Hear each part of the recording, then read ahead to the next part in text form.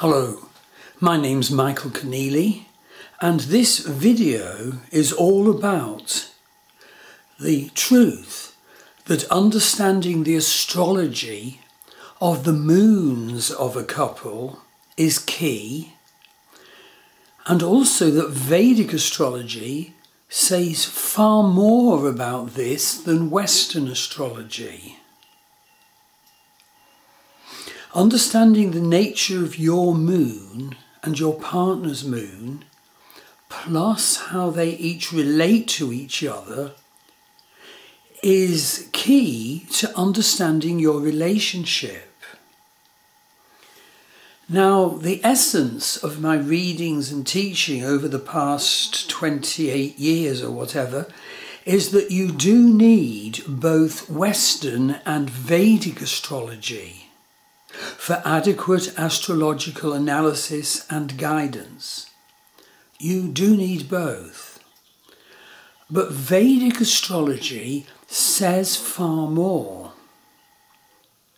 Now, this video and blog post is all about a couple who actually have their moons only 1.5 degrees apart in the same sign.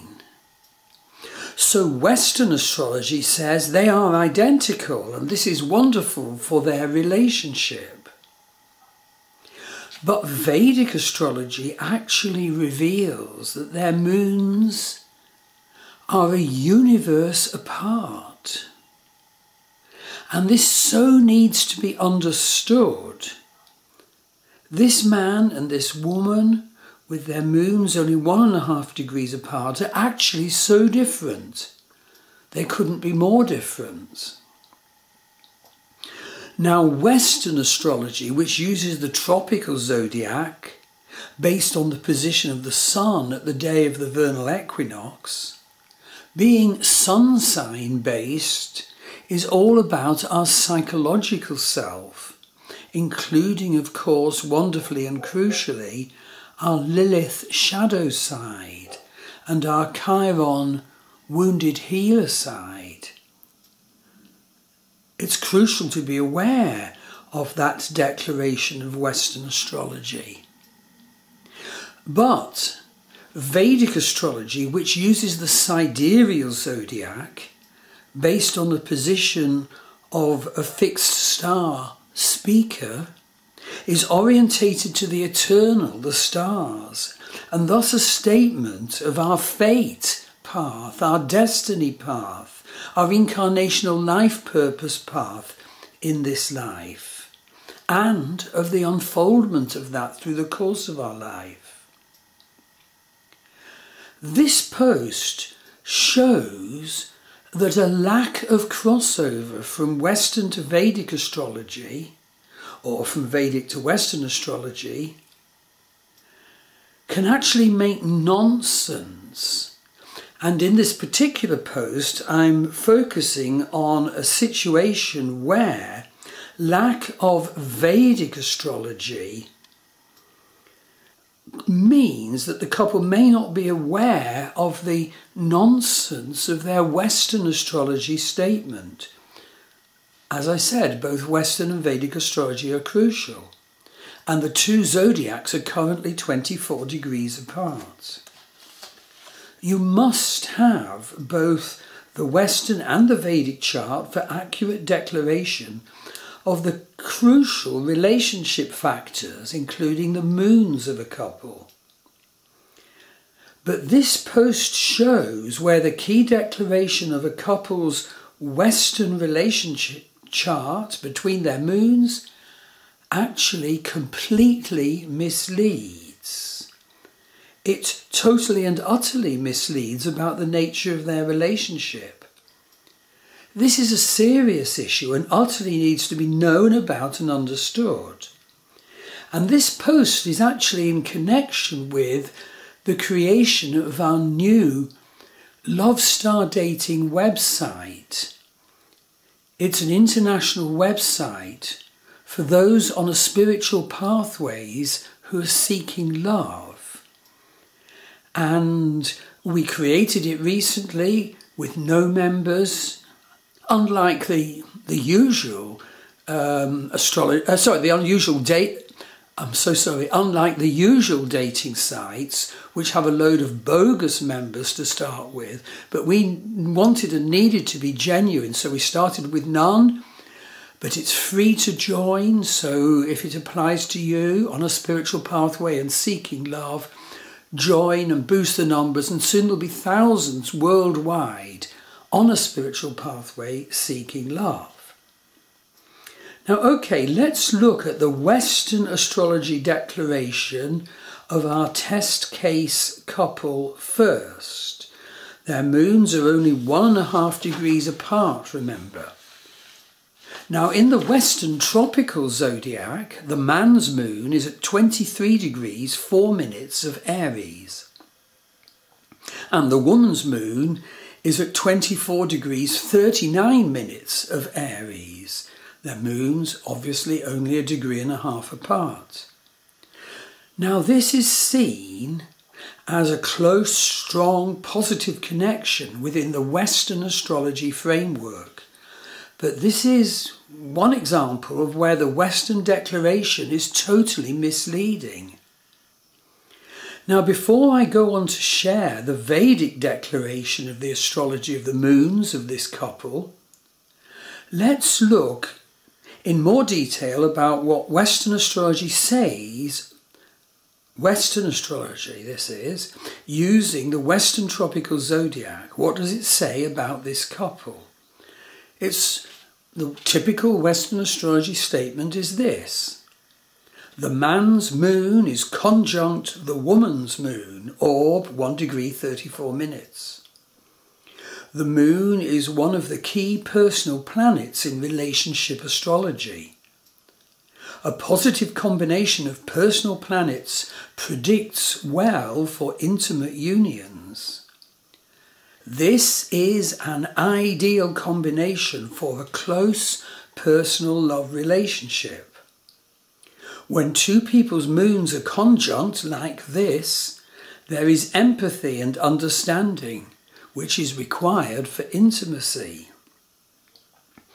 This man and this woman can relax, knowing that they are compatible on an emotional level. Instinctively, they feel comfortable in each other's company. They know how each other feels. They're willing to consider their loved one's feelings along with their own. They enjoy spending time in each other's company.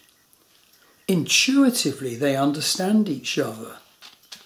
They both have the same manner of dealing with tensions and misunderstandings. Simply being together comforts them. This is a most rewarding personal relationship. But I have to say, the truth is, the problem is that this Western astrology declaration is actually fundamentally incorrect. Their moons are actually not a conjunction as Vedic astrology reveals, using the sidereal zodiac. So here is a brief resume of the Vedic astrology insight wonders. First of all, their moons are actually in completely different signs in this Vedic sidereal zodiac. Secondly, their moons are in completely different nakshatras. The nakshatras are the supremely wonderful lunar signs of Vedic astrology. Thirdly, their moons have the utter vastness of the Gandanta between them. Okay, let's go into more detail. As regards the signs the couple's moons fall in, the man's moon is at 29 degrees 56 Pisces, the end of the final sign of the zodiac. But the woman's moon is at 1 degree 29 Aries, the beginning of the first sign of the zodiac. They're in different signs. Secondly, as regard the nakshatras, this couple's moons fall in. The man's moon is in the 27th and final nakshatra, Revati. The woman's moon is in the first nakshatra, Ashwini.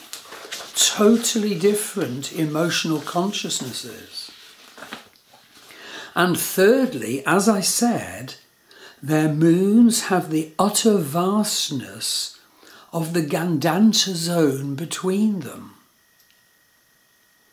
More about the detail of these three vast declarations in a moment, but I must say that the truth is, if you genuinely want to know about your relationship, you have to understand the Vedic Astrology Declaration as well as the Western Astrology Declaration.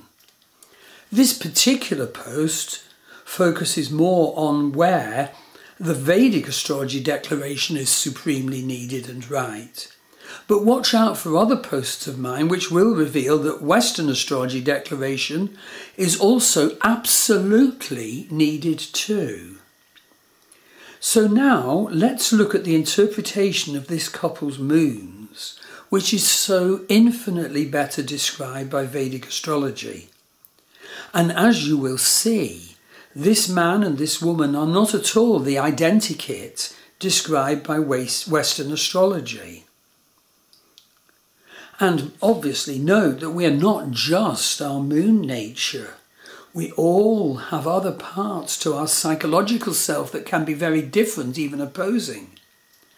And of course, we all have our unconscious and shadow personality too, our destiny and fate dimensions too, our karmas too. So first of all, more detail about the Vedic signs in which this couple's moons fall. The man. Okay, here's a tiny few facts about the man's moon sign, which is Vedic Pisces. The man's moon is at 29 degrees 56 Pisces. Now the symbol for Pisces is two fish side by side, swimming in opposite directions.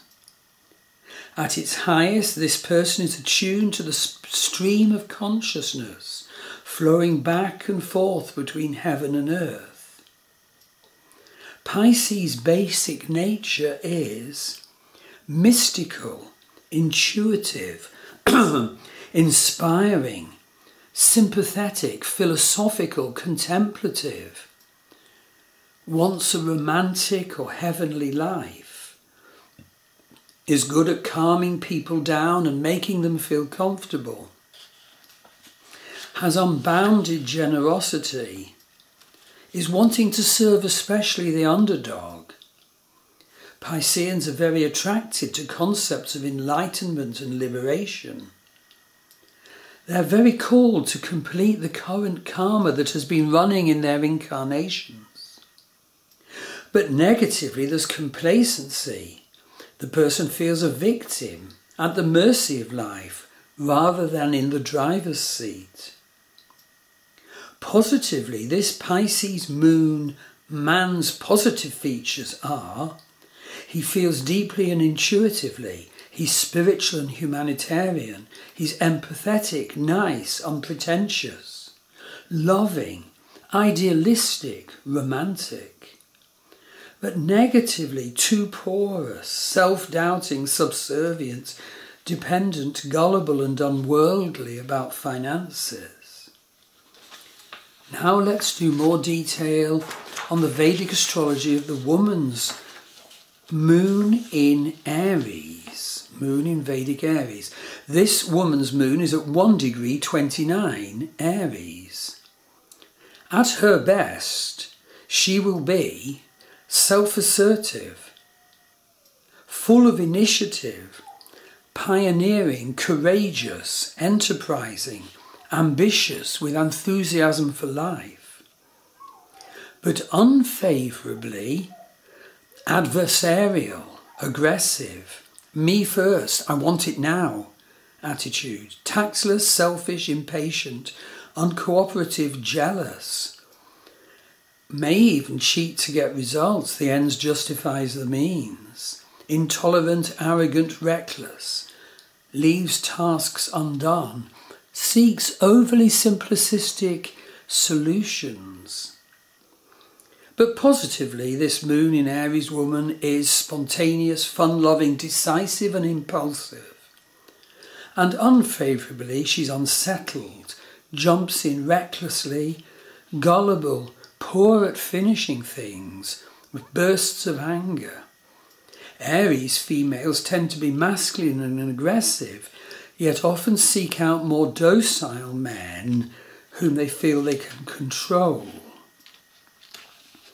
Okay, let's move on to looking at the Nakshatras these two moons are in. So the moon of the man is in Revati Nakshatra, the 27th and final nakshatra of the lunar zodiac of Vedic astrology. And okay, just to pick out a few facts, there's more in the accompanying blog post. The Devata is Pushan. The power animal is the female elephant, nurturing, understanding, immobility. The motivation is moksha or salvation. The Ayurvedic dosha is kapha, the gana is divine, and the caste is shudra or servant. They're service orientated, the quality is soft. So this man with a Revati nakshatra moon has a belief in the goodness of humanity. It all depends on their level of consciousness and whether they can find the energy, will and potential for growth. But at the higher levels of consciousness, they will be compassionate and forgiving, devoted to good, often needing to live by water, dedicated to giving nourishment and fertility, empathetic, sweet, sensitive and caring, totally flexible to the point of self-loss, codependent, problems with boundaries and psychic protection, needs quite a lot of seclusion to protect themselves from the harsh realities of life and other people. Revatis are meant for worlds greater and more special and beautiful than this world, visionary beyond the consciousness level of their society. They have tomorrow's skills for today's work. Revatis protect the soul in its spiritual journey through this life, towards death and rebirth. And Revati is the final phase in a cycle of rebirths. There is a great need for a Revati to find their true spiritual path. So that is the man's moon in Nakshatra. Now let's look at the woman's moon in Nakshatra. So different. This woman has her moon in Ashwini Nakshatra, the first nakshatra of the 27-sign lunar zodiac. And the Devata are the Ashwini Kumaras, the healer twins, the divine physicians. The power animal is stallions streaking across the skies of dawn. The guna is Rajas, Rajas, Rajas. The Ayurvedic dosha is Vata. The gender is male. So, Ashwini moons are pioneers, innovators, explorers. Heroic, courageous, restless and impatient with zest for life. Strong desire to be of service. Energetic, magnetic and attractive, quick in speak and actions. Zeal and zest, trailblazers who can perform healing miracles, but who can be inconsiderate and irresponsible. So the key theme is to learn to be the horse tamer. They have a danger of rushing into relationships that can destroy them and which their family will be opposed to, and can only be lucky to escape those relationships later on. They're prone to injuries through rushing about, especially the ankle, childish and irresponsible. Okay, now let's look up the fourth component that makes nonsense of the Western astrology declaration that I read you of the moons of this couple. Here I offer you a supreme and vast declaration of something that can only be found within Vedic astrology. And that is the crucial need to understand the three Gandanta zones for needed full and accurate astrology and needed full and accurate relationship analysis. If you and your partner have a planet in one of these three crucial to know zones, you must learn about them. Now, the three Gandanta zones are at the end of the Vedic water sign and the start of a Vedic fire sign.